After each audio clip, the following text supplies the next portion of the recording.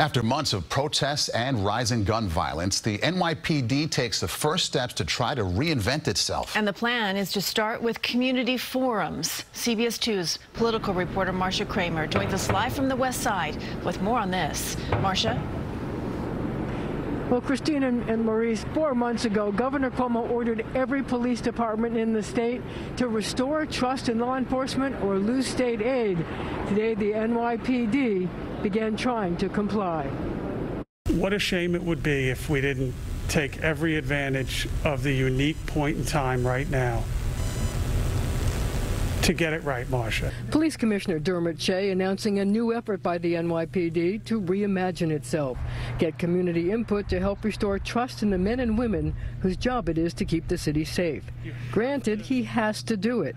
Governor Cuomo threatened to withhold state aid from any police department in the state that fails to fix itself. Commissioner Shea claimed he was excited by the prospect. I'm not really sure what that means, but I can tell you some things. It's about listening.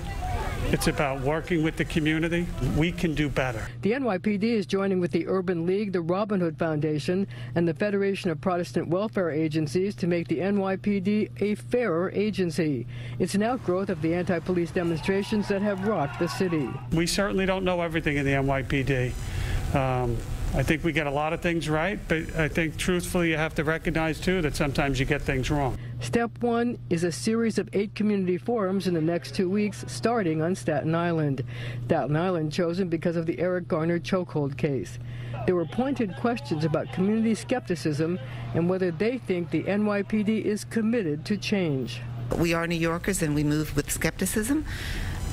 Skepticism in this moment can be otherwise thought of as being engaged in critical thought. Like many of you, I was also skeptical. New York is an old city, and so is our police department.